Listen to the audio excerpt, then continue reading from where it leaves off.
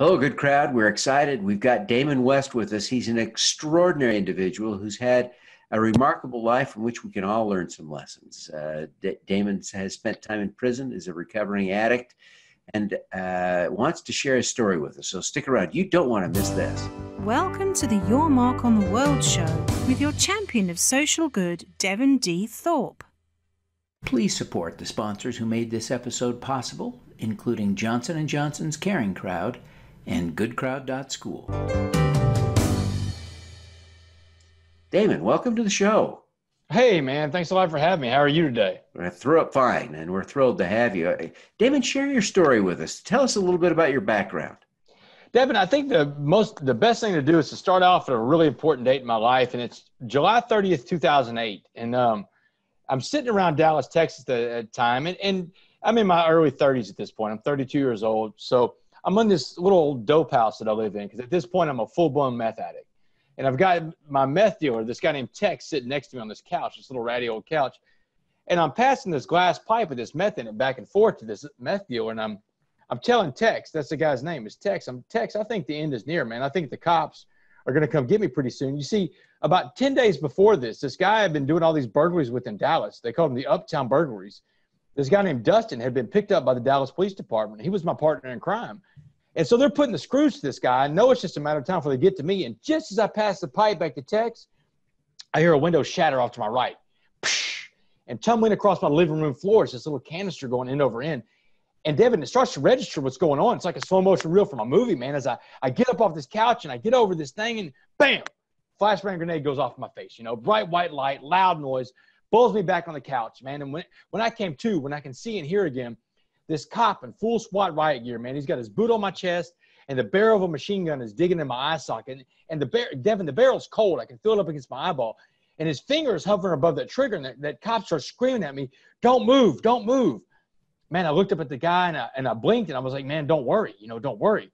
And cops started flooding into my apartment, one after the other. And I heard one of them scream out, "We got him.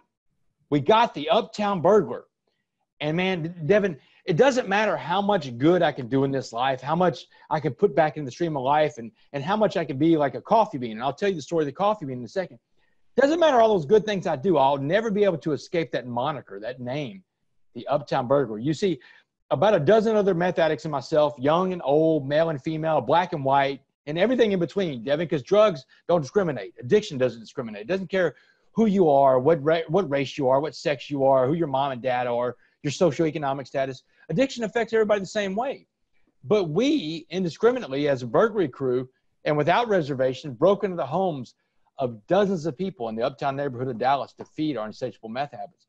But on July 30, 2008, those Uptown burglaries came to an end. And that's when they took me down to Dallas County Jail and locked me up. And I began the process of an incarceration that I had no idea how long it was going to last. And I sat around Dallas County Jail for 10 months wondering, hey, I can't wait to get out and get high again. And at the end of 10 months, a jury of my peers sat around and listened to evidence, overwhelming evidence of my guilt, Devin. For 6 days, they listened to this. 6 days is a long criminal trial in Texas.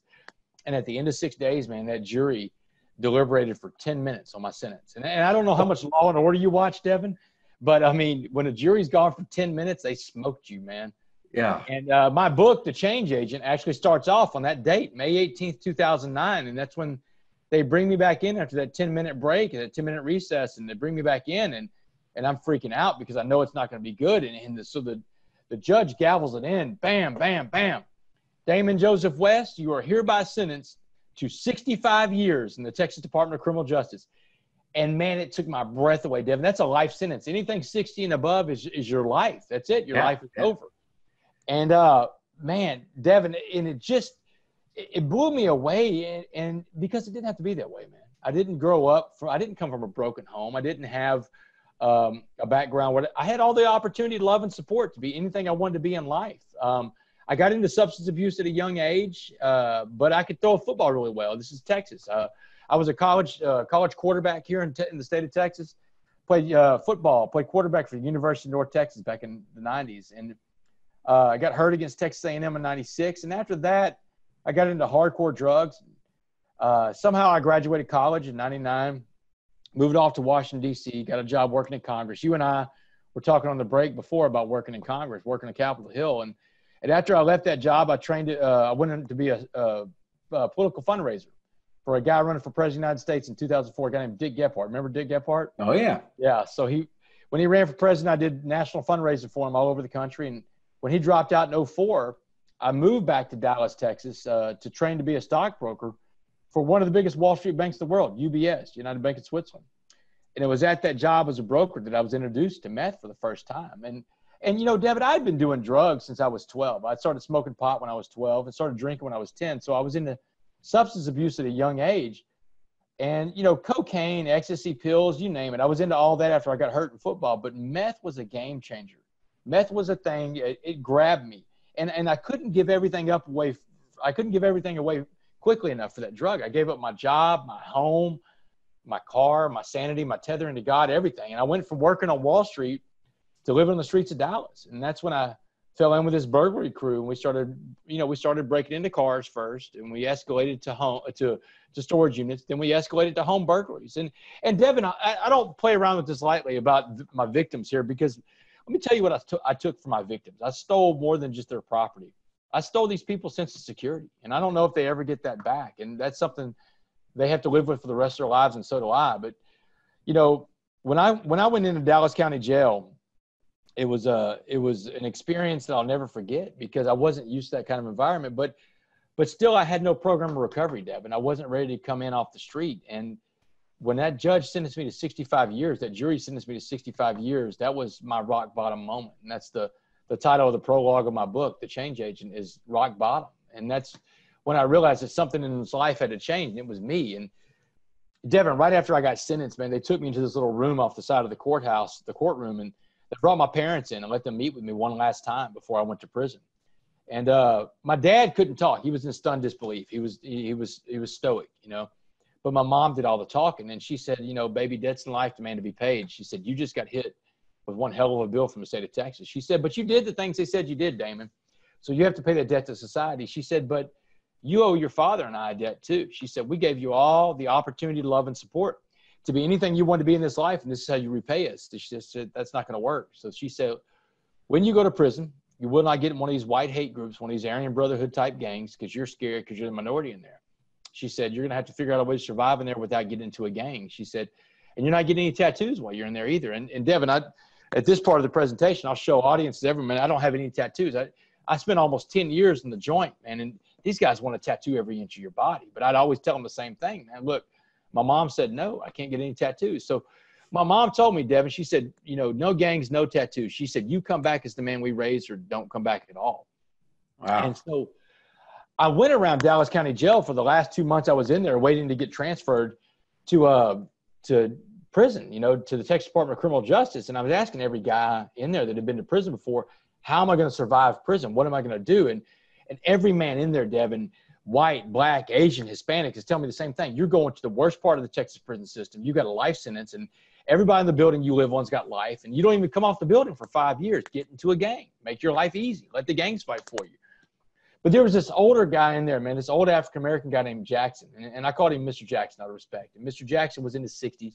He had been to prison 4 or 5 times. He was a seasoned convict, and he was in there on a parole violation. So he a real positive guy too, though, Devin. He came by and checked on me all the time. So one morning he comes up to me, and he said, Wes, I've been watching how you're dealing with these knuckleheads, these dummies. Talk about you got to get into a gang. He said, don't listen to them. You don't have to do the gang route. He said, you need to understand what prison's going to be like. So I'm going to explain it to you. So the first thing he told me was that prison is all about race. He said, that's the way the inmates want it. That's the way the institution wants it. So don't get into a wreck over race. And he said, because it's about race, you'll have to fight all the white gangs for your independence first. He said, and if you survive that and you don't give in to their ideology of hate out of fear, he said, then you fight all the black gangs. He said, they're going to come after you hard. He said, but if you can survive all that, you'll earn the right to walk alone. And that's when he told me, he said, West, I want you to imagine prison is like a pot of boiling water. He said, anything we put in this pot of boiling water is going to be changed by the heat and the pressure inside that pot. He said, I want to put 3 things in that pot of boiling water we call prison and watch how they change. He said, I'm going to put a carrot, an egg, and a coffee bean. He said, so first things first, Wes. He said, if I put a carrot into the pot of boiling water, what happens to the carrot? I said, well, the carrot turns soft, Mr. Jackson. He said, that's right. He said, the carrot went in. He said, well, Carrot went in hard, but prison changed that Carrot, turned him soft. He got beat, he got robbed, he got raped, he may have got killed. He said, you don't want to be the Carrot. He said, so what about the egg? I said, well, the egg turns hard, Mr. Jackson. He said, that's right. He said, the egg went into that pot of boiling water with that hard outer shell. So physically, the egg is going to be fine. He's protected. But inside, the egg is going to turn hard. His heart gets hard, just like the outside. He said, so if you become the egg, you are incapable of giving and receiving love. You don't have a heart. He said, you don't come back as someone your parents recognize. He said, what about the coffee bean? And I had no clue, Devin. I didn't know what a coffee bean does in a boiling water. And Mr. Jackson, he said, for a college boy, you're not too smart, West. He said, if you put a coffee bean into a pot of boiling water, you have to change the name of the water to coffee. He said, the coffee bean, the smallest of these three things, had the power to change the entire atmosphere inside that pot. He said, if you were going to survive prison and come back as someone your parents recognize, you have to let that coffee bean, West. And the last thing Mr. Jackson told me before I got on that prison bus in August of 2009 to be transferred to prison was, he said, West, I want you to go out there and go be that coffee bean. Devin, that was a secret that I took with me, and it made me feel like everything was going to be okay, but it didn't come with a manual. Being a coffee bean and going into prison, it sounds great on paper, but how do you do it, Devin? I mean, how do you go into the most inhospitable environment in the world, which is in maximum security prison in Texas is as tough as it gets, man. And the part of prison I went to is as bad as it gets. I mean, you're dealing with nothing but lifers, people that have nothing to lose. One of the pods I lived on in prison, there's 48 guys on a pod. They're huge pods. They've got 3 tiers in them, just like you see in the movies. And there's 48 guys, and 12 of the guys on that pod have life without parole. These are guys that will never, ever get a chance to go home. They're like walking nuclear bombs. So how do you be a coffee bean? And that was the real test, Devin. That was, how do I turn my life around in this environment and become a better man and come back as someone my parents recognize? And so it took some time, took some fighting. First couple months of prison were brutal, man, fighting all the white gangs, then the black gangs. Then I went to the rec yard and got on the basketball court where no white guys are allowed and earned a lot of respect out there. And then finally after that, I had one last test with the guy coming to try to rape me in the shower. And so the deal with that was I had to try to kill this guy. I tried to kill him. I did everything I could to win this fight. I didn't end up killing him, but I won the battle. And after they left me alone after 2 months, man, after everybody saw that I was fluent in the only language you can speak there, which is violence, they left me to myself. And that's when I got to work on myself. And I figured out in prison that there were 5 ways to be in a coffee bean. And so the first way to be in that coffee bean was about your body language. You can control the mood in a lot of rooms by the way you present yourself. Your body language, Devin, speaks volumes before you ever open your mouth. And people are reading you for cues all the time. So I learned that by turning on a smile, I can change the energy in a room immediately. And especially on the days you don't feel like smiling. And that's when you really got to turn it on.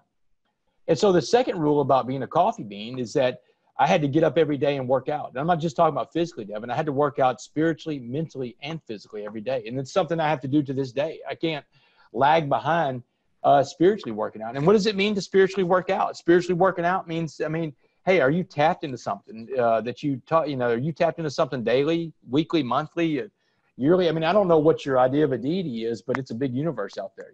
You should find something. And do you owe people an apology? What have you put back into the stream of life today? How have you been to other human beings? That's your spiritual workout. And mentally working out.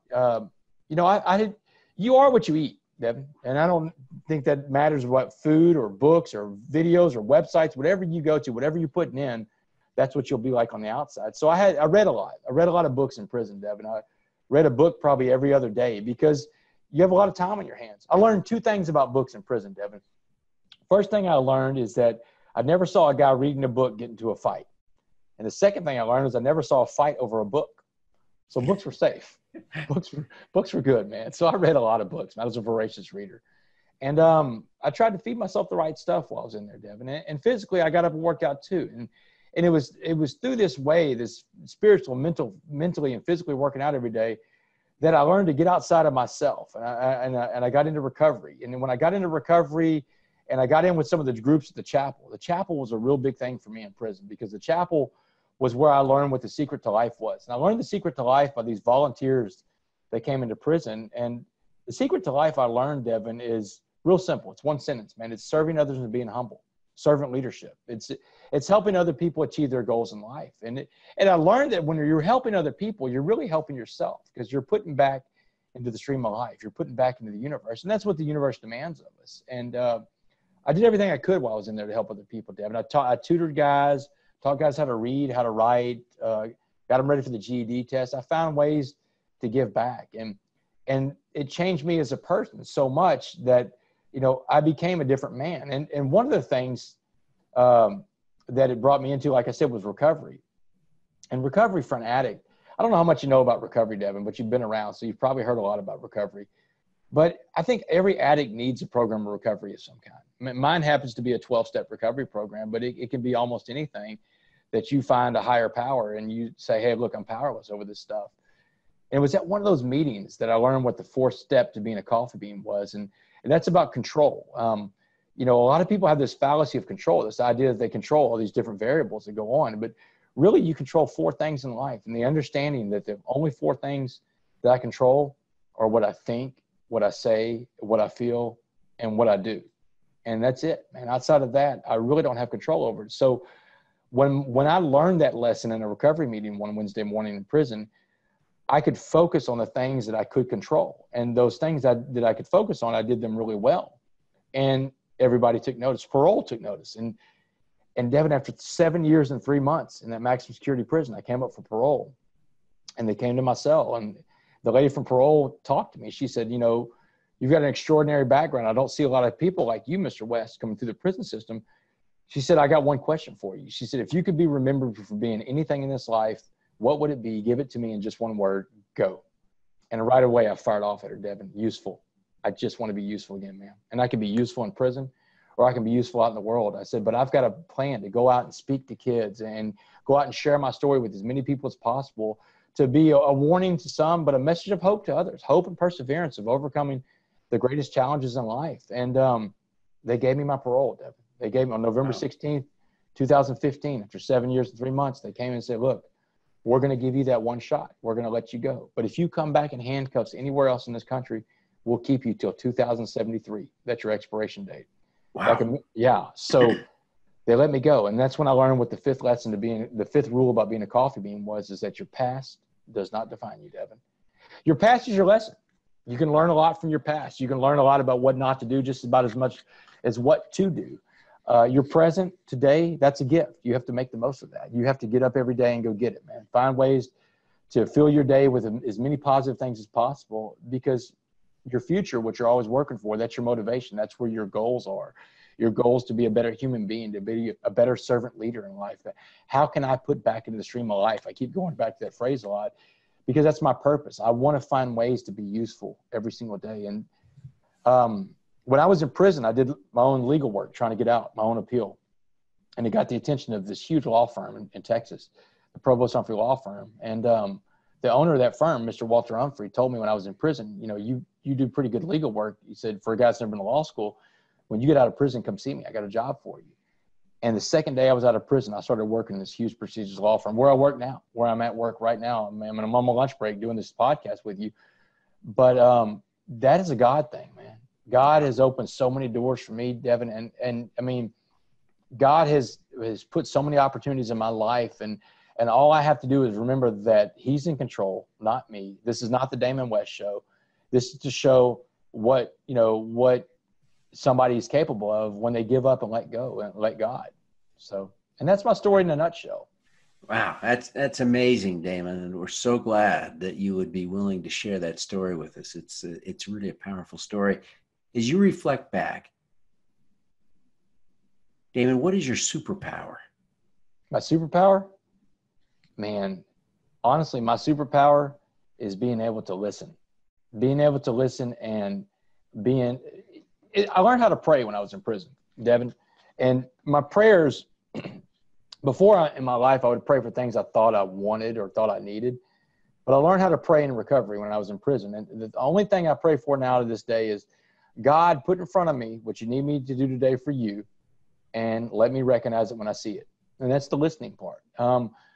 You know, so much about life, so much about communication is listening. And if you don't listen, you'll always miss the important stuff. And so my superpower today is I listen. I'm always listening, and my mom always said, you got 2 ears and 1 mouth for a reason. So, but by being a listener, you can find out where it is you can be helpful, where it is you can be useful, what it is people need, people want. Oh, what's your superpower? Yeah. I'm not allowed to have a superpower, Damon, but thank you for asking. Damon, thank you so much for taking the time to be with us. Before you go, would you take just a minute and tell people how they can learn more about your books, your speaking business, how they can connect with you? Right. Well, my website is damonwest.org, damonwest.org. And my first book, The Change Agent, which just came out in March, is available on Amazon, Barnes & Nobles, all around the country. And my second book, which comes out next week, called The Coffee Bean.